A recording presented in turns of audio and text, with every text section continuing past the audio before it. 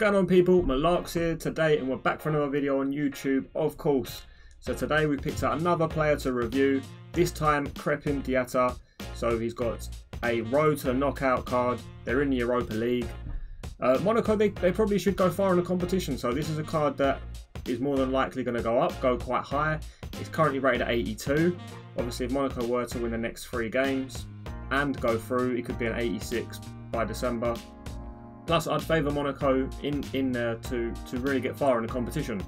So, let's have a look at Diatta's card. Obviously, he was big on FIFA 21 last year. Very pacey player. Again, as you can see, just slightly from his stats, a little bit on the left, that he's still very pacey. So he's high medium. He's 5'9", 4-star, 4-star. He's right-footed. He's looking very good already. I really enjoyed his card last year. It was a what-if promo card. So, obviously, we knew he was pacey anyway. 94 acceleration, 96 sprint speed. Other than that, it's not looking that great though. He's shooting, 72 attacking position, 75 finishing, 80 shot power, 80 long shots. So I'm going to put a dead eye on him. Otherwise, you know, his stats ain't going to look too good. Passing, 74. Not great. Again, 77 short pass, 73 long pass, 70 curve. It's crossing 75. So his shooting and passing is not great. Being honest, I know we haven't used him yet. He's looking like a super sub already.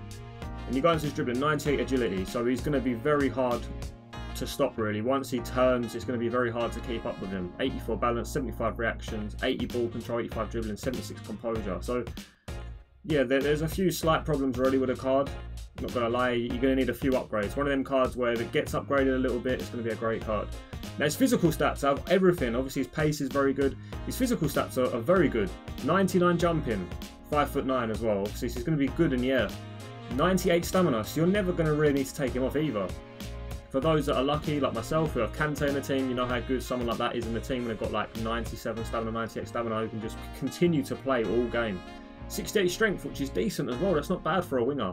And 63 aggression. So the card's shooting and passing is not great. Considering obviously he's a winger, you're going to expect him to get goals and assists. But listen, we haven't used him yet. This is only stats. We all know not every stat on FIFA is accurate. So player traits, got speed dribbler. Well, look, let's have a look. See what he's like in Division 1 rivals.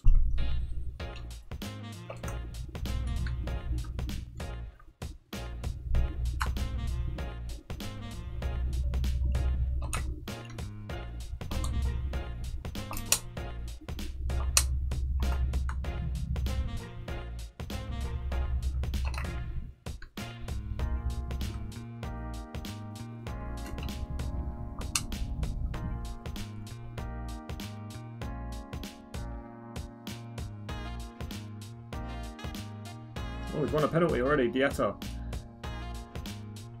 That's what I'm saying about his agility. His agility is very high. So when he turns, he just leaves people. Look, as you can see here, look.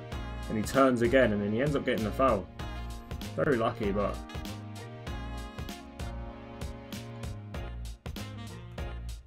there we go, that's what we said about that leap. I know he didn't win the header, but...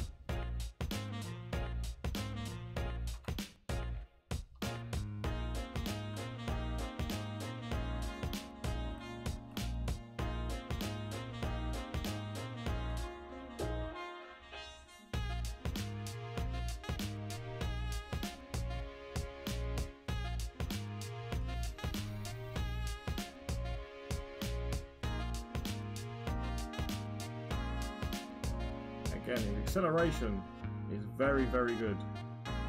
Actually leaves people. I can see this being a very good super sub. His passing and everything else isn't too good, which is the problem.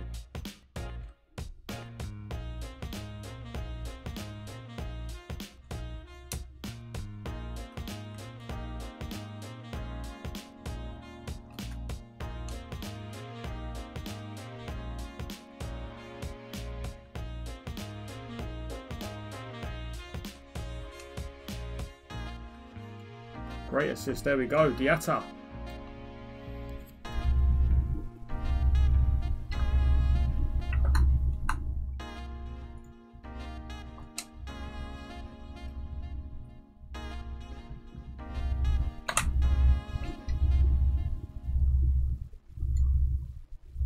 So, as you see from the footage, Diatta's very, very good.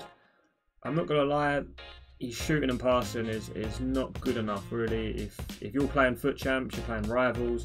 A lot of people now are starting to get into Division 2, Division 1. I don't think this card's good enough for that sort of division. As you see from the footage, he did have a few shots that wasn't great. Shredded a goalkeeper, missed a target. His passing wasn't great.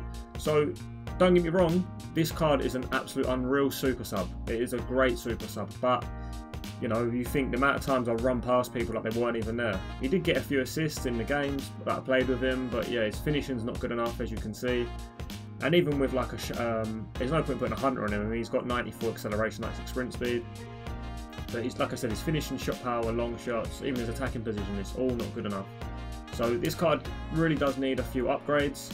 But it's a really good card. You know, if you just need pacey wingers and you just need people to just get to the byline and just sort of pass the ball across, this is the man. You know, I'm getting Adama vibes from this card. It's a very, very, very good card.